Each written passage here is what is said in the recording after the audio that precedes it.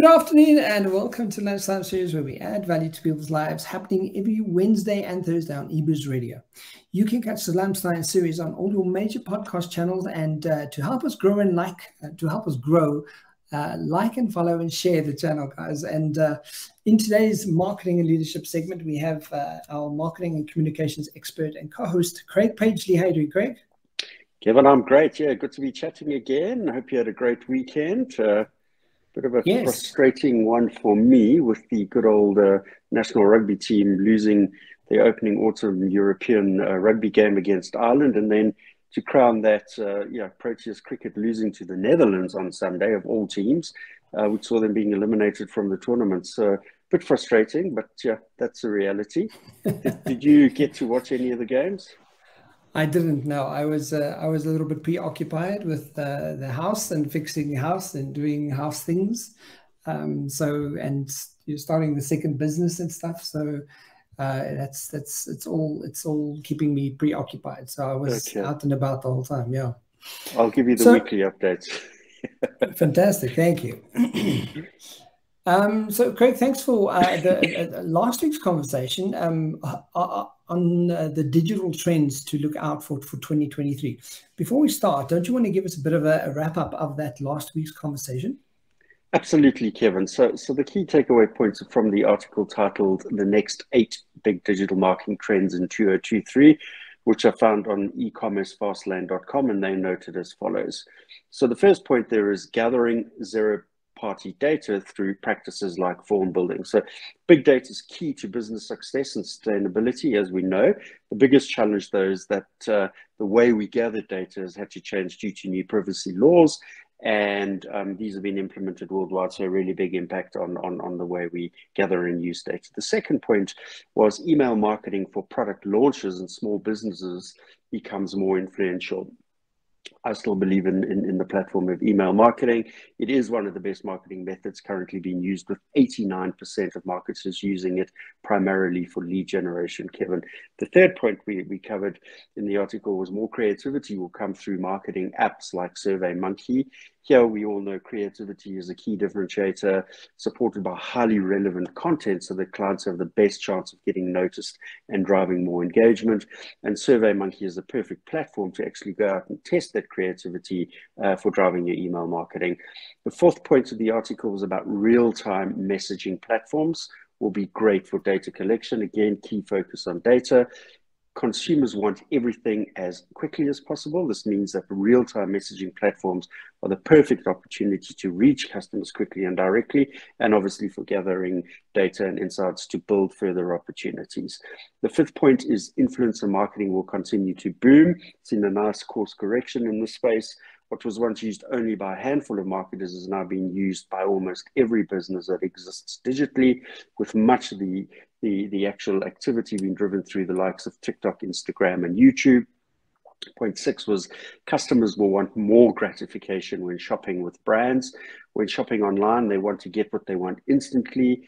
Any delays or having to wait is going to lead to consumers going elsewhere. That's why marketing teams really need to think proactively rather than just reactively when customers approach them with a query.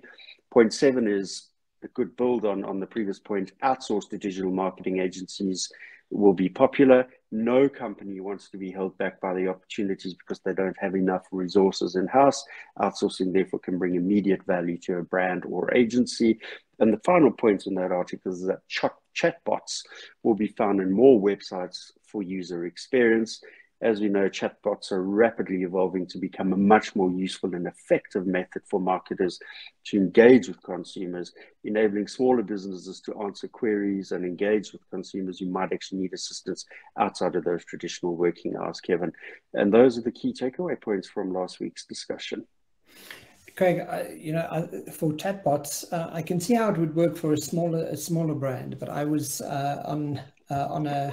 on a service provider today, chatting to a chatbot, and it took them at least 45 minutes to just respond between every little. And I was like, as much as it creates a convenience for you to sort of plug it into a website, I was like, I don't know if it necessarily works for large corporations, because they you just sit there and watch the WhatsApp, and you kind of go, okay, well, now I can't really get much done now. I'm with you on that, Kevin. There are a couple of large brands that I engage with on a regular basis, and the chatbot proposition is still, for me, quite clunky and slow. And it's almost as if they're still trying to get to understand the permutations of the AI and the back end, and having some AI and some personal intervention or human intervention. So yeah, being a little bit fair on them, but I think coming into next year, I really think that the big brands, both financial services and mobile network operators, need to up their game in that space. Yeah, absolutely. Craig, so what are we going to share with the listeners today? Kevin, I want to pick up on a specific topic that we touched on last week when discussing these digital trends. In fact, you know, as I've just reiterated on the key takeaway points, that actually being point 5 of the article I referenced, namely influencer marketing will continue to boom. And there's a lot being published on the topic, and the summary of a recent Insider Intelligence e-marketer report that I came across provides a great overview, and it actually set the tone for the direction of today's conversation. But that said, I actually want to start the conversation by touching on another really important topic that is gaining a lot of interest and resulting in many negative comments across the world, Kevin. A lot of negative comments around. So what is it that you want to share? That's not a usual go-to for Craig. Well, no. So probably the biggest social media conversation happening right now, Kevin, is that being the current state of Twitter, and what has actually transpired since Elon Musk took full control of the Bluebird just over a week ago. So Craig, I mean, I am all for disruption, right? I think as much as he's like a crazy scientist, or it seems like it, I don't think that's, you know, if you were proud about the Twitter brand, they wouldn't have sold it, you know, at the end of the day. Jack Dorsey would have really just, for the sake of looking after his people and the name of Twitter, he would have stuck to his guns and said, you know, like, yes, but you know, it comes with a bunch of rules, maybe. I think he was like, yes, lots of money, and I'll go away and go and have life, you know, on an island.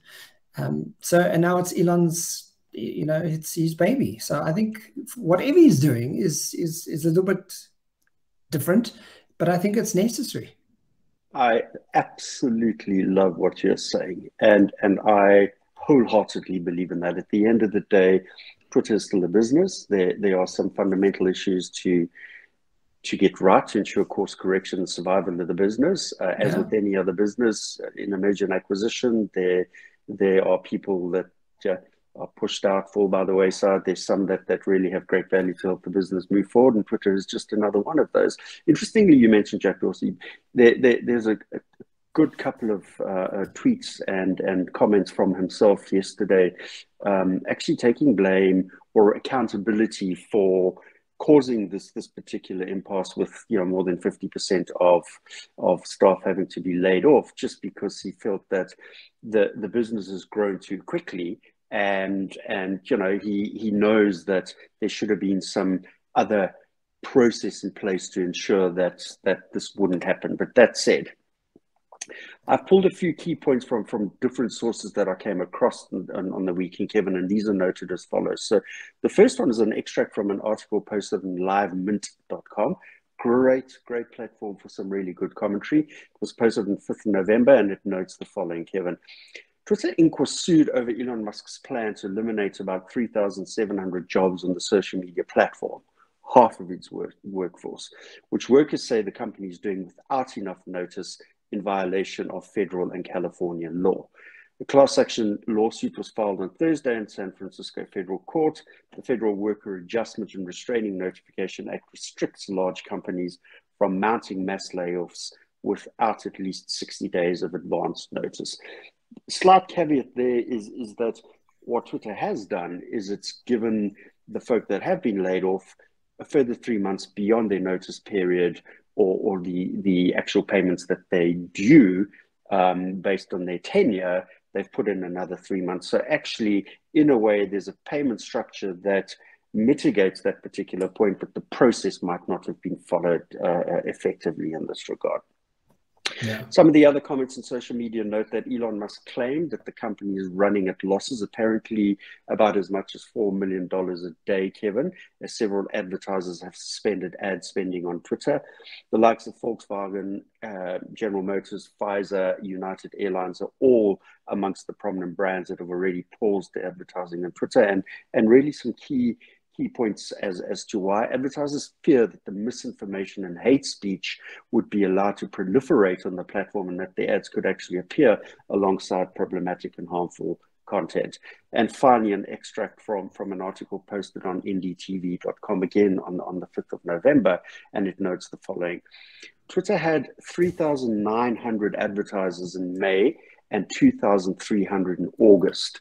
The number rose to 2,900 in September, according to Media Radar. The analytics company found that General Motors, which paused its advertising spend on Twitter last week, had spent an average of $1.7 million a month on the platform. There were more than 1,000 new advertisers on the platform each month before July, when Musk's feud with Twitter began to intensify, and the number of advertisers actually dropped to 200, according to the New York Times. So you can really see that there's a lot of feathers being ruffled with the bluebird, and I look forward to seeing where this goes moving forward. So, and I think the biggest problem that I think is, you know, the megalomania that comes with having so much power, like Mr. Trump himself. You know, you get to a point where you're almost playing God, because you tweet one little thing, and you have masses and masses of people who just follow that as if it's law. And I don't think Elon is considering that quite effectively. Yeah. I think he's probably his ego might be a little bit out of whack, because we've seen, you know, with the one tweet that Donald Trump made, and he just suggested that there be an insurrection at the White House, and he suggested that, you know, people might get out of hand if things don't go his way. And people sort of translated that into complete chaos, you know. So, yeah, I mean, from that perspective, I think there has to be some kind of moderation of sorts. And he needs to follow. He needs to have some kind of rules in place for this to actually be effective. Else, it's just gonna be a messy.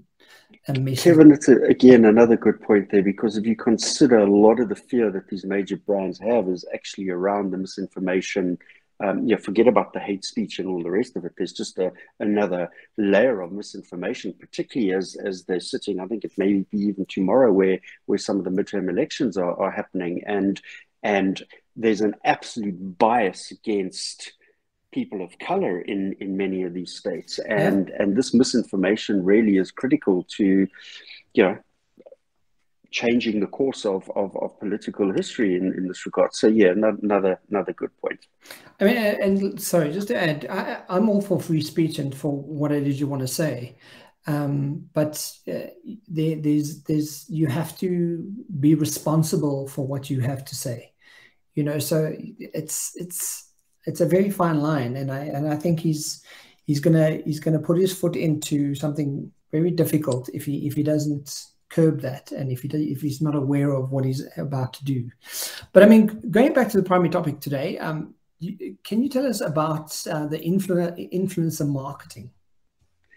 Kevin, yeah, thanks. I'll just quickly again set some context to the topic, starting with the definition as published on bloghubspot.com on 25th of August 2022, and the article is titled Influencer Marketing Strategy, Checklist and Template, was written by Corinne McGinley, and notes the following.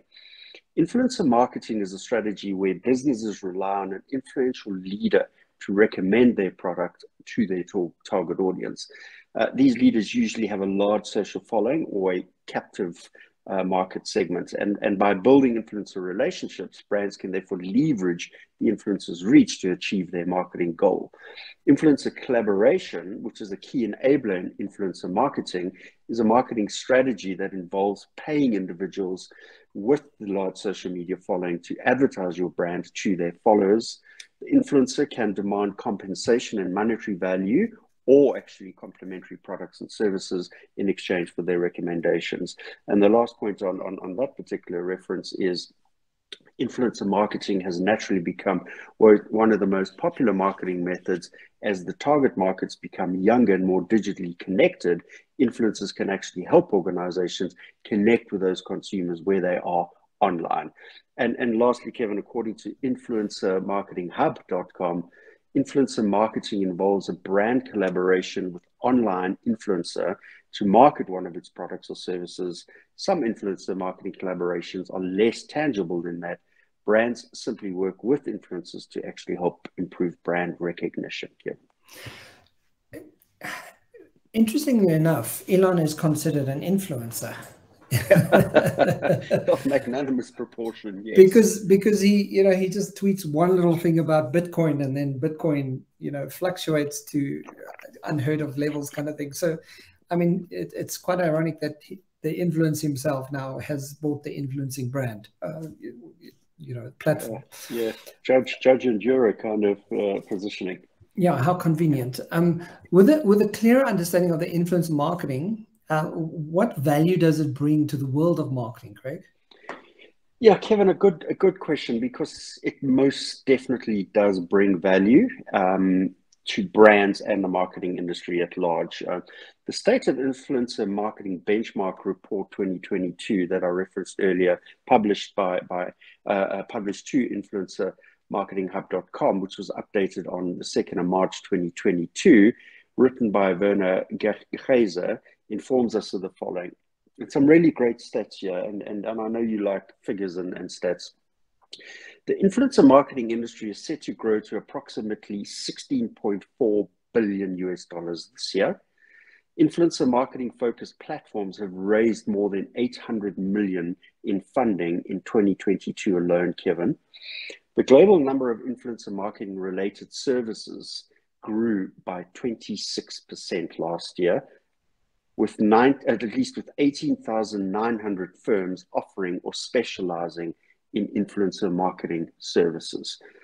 More than 75% of brand marketers intend to dedicated budget to influencer marketing in 2022. The growth of the influencer marketing industry is strongly impacted on by an estimated 9% year-on-year increase in usage of ad blocking tools, with the average global desktop ad blocking rate sitting above 43%. So very much moving into those digital channels where direct engagement with consumer and influencer is helping overcome some of those issues. 54% of the firms working with influencers operate an e-commerce store. Last year saw a notable increase in brands paying money to influencers, which is now an equal split between monetary payments and influencers receiving free products. So at first it was about the free products. Now there's a much more of a balance in place. And interestingly, take note here, Zara was the most mentioned brand on Instagram, and it has an estimated reach of 2.074 billion people. That's incredibly, that's just one brand, unreal. that's incredibly high. Netflix was the most followed brand on TikTok in 2021, and 68% of marketers plan to increase their influencer marketing, have planned to increase their influencer marketing spend this year. And here's another a good one to end on. Instagram is used by nearly 80% of brands that actually engage in influencer marketing, Kevin. Moving on from a social commerce point of view, we saw the value of social commerce sales in 2022 being estimated at $958 billion. And by 2025, social commerce is expected to account for 17% of all e-commerce spending. And then from a creator economy point of view, the creator economy market size is estimated to reach $104 billion by the end of this year, with more than 50 million people globally considering themselves content creators. Yeah, so really all of that feeding straight into the importance and relevance of influencer marketing. But in closing on these facts and figures, I just quickly want to pick up on the summary from the Insider Intelligence e-marketer influence report, Kevin, which notes the following. As the recession looms, many marketers are tightening their budgets, but not for influencer marketing. Influencer marketing will not only remain resilient, but it may actually benefit from some of the macro challenges facing social advertising. Even so, it's not immune to problems. And some marketers may choose to hold back spending. Those that continue to spend, however, will dedicate more dollars to TikTok, and short video should be the priority on Instagram and YouTube. So the findings expand to say that most marketers are increasing, not cutting their spend on creators. TikTok's growth is boosting total influencer spending. Creator campaigns are still inexpensive on TikTok, obviously, but with so many marketers leaning in, those small sums are starting to add up. The influencer monetization landscape is changing, but creators are still relying primarily on brand partnerships to make a living. And despite improvements, measurement is still a hurdle, Kevin, proving that ROI is vital during times of economic uncertainty. And three lovely opportunities here is that marketers should take a video-first approach to influencer marketing. On Instagram, marketers should focus on branded content, should focus their branded content on Reels. Static posts aren't going away, but Instagram is definitely prioritizing Reels, and marketers really should look to capitalizing on this. The shifts of budget into TikTok, campaign rates remain low, so experimenting with creators on TikTok isn't likely to break the bank. And as mentioned earlier, include shorts in YouTube branded content deals. It's now easier than ever before for YouTube content creators to actually convert those long form videos into shorts. Yeah, absolutely. It's one of the strategies that I've already adopted, and it works. So, Craig, over and above the value influencer marketing brings to brand, what are the characteristics and different types of influencers that operate these days? Yeah, Kevin, again, some good question there, because there's a whole host of categorization around this particular approach. So the 5 characteristics of a good influencer are, firstly, that there has to be authenticity in place. They have to be expert content creators. They have to really know how to manage the communities that they're serving and working with. There has to be trust in place, and they have to have passion for the particular product or category that they're participating in. The different types of social media influencers are noted as follows, and this is, you'll see where the likes of Elon Musk comes to play. Nano influencers are influencers that are sitting around between 1 to 10,000 followers. Micro influencers are influencers that are sitting in the stretch, quite a big stretch, from 10,000 to 100,000 followers. Macro influencers are sitting between 100,000 and 1 million followers. Again, a very big stretch in these particular categories. And then obviously the mega influencers like Elon himself, they're sitting with 1 million plus followers. But according to data from eMarketer, 55.4% of marketers leveraged influencer marketing 2019 into 2020, with that number predicted to grow to 72.5% by the end of this year, a total increase of 17.1% as of 11 January 2022. 6 key industries that are benefiting from influencer marketing. I'm sure you would have guessed the majority of these if you had seen them beforehand. First is travel and lifestyle. Second, food and beverage. Third being fashion, beauty and cosmetics. Health and fitness, fourth, and entertainment and media, fifth. And then the 6th industry is technology, Kevin. As you're talking now, thinking about the influencer marketing, Taylor Swift, I don't know if you've seen that she's released a new album. Yes. And I was watching some kind of other marketing video with regards to her reaching all top 10 of the countdown of the top 40 in America at the moment. Her album is filled in the entire top 10 spots. Oh, wow. But what she did was she used her influencer marketing skill around 2 of the songs. She didn't release on iTunes, but she released them as downloadable links or something from her social media channels.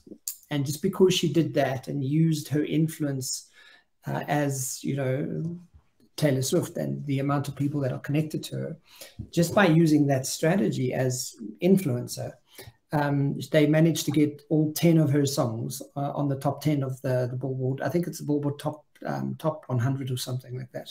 That's incredible. So yeah, I mean, it's, you know, if the marketing team knows what they're doing, and they use it strategically, I think being an influencer, you could leverage what that you know, that tool to really next levels, because you know, now she's back at #1s and back on the list and back on the hits, and you know, her music's everywhere.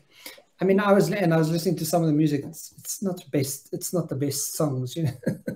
It's interesting you say that, because some of the commentary that I've come across is really giving her accolades relative to you know, production quality and lyrics and things like that. So yeah, I haven't heard a single one of the songs, so I have no position to make any comments. But it definitely has received some positive acceptance from you know, the value it's bringing to music. I'll make an effort somewhere along the line to go and listen. Correct. So as we close the show, what can you share with the listeners as our key takeaways for today's conversation?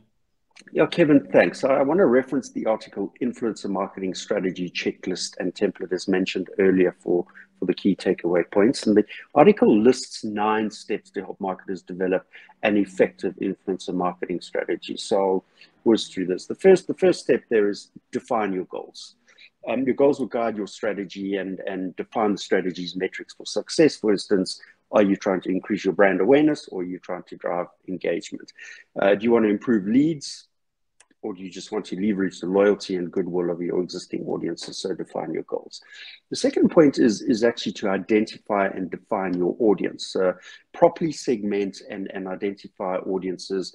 This can be really an effective way to help the success of the campaigns, and depending on the organization's target persona or ideal buyer, you should group consumers by demographic, psychographic, buyer life cycles, and preferred channels. The third point in the article is to define the budget. Defining budget is vitally important, as it actually guides your content creation and your distribution options. And regarding paying influencers, it's always good to find some that actually accept product as an offset to financial payment. Choose the type of campaign. The way you promote your brand through an influencer depends on your goals and obviously the audience's preferences. So whether it's guest posting, sponsored content, retargeting, co-creation, competitions, very, very successful, mentions on social media, discount codes, etc. All of these are actually important layers in the influencer marketing campaigns, Kevin. The fifth point here is to decide on the social media platform you want to use. All social media platforms increased usage extensively during the COVID pandemic, with Facebook being the most used social media platform last year. Snapchat is definitely one to watch moving forward. It is the least used, and either it's going to fall by the wayside or something radical is going to happen and it's going to find some traction and move up. But platforms are, however, based on the target market and the kind of content that's been produced. And as we spoke about recently, there's very distinct platforms for the kinds of content and audience. The sixth point there is create content for your campaigns. Once a campaign type and medium has been selected, it's really important to create compelling content. And remember that consumers lose interest if the messaging or content isn't captivating. Forget about the fact that it isn't relevant. If it's not captivating, they're not even going to lean in, Kevin. So make it easy as possible for your influencer to share your message. The seventh point is find your brand influencers. Really important point here. The right influencer should understand and connect with your audience, your brand, and the content you're promoting.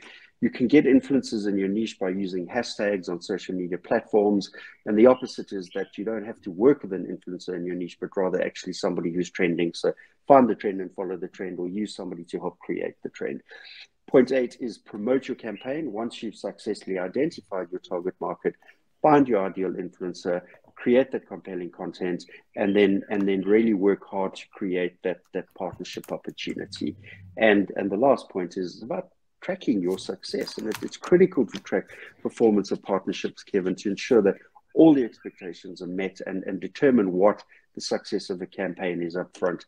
Traffic, website, engagements, conversions, other metrics you've decided on when you determine your marketing goals on a regular basis.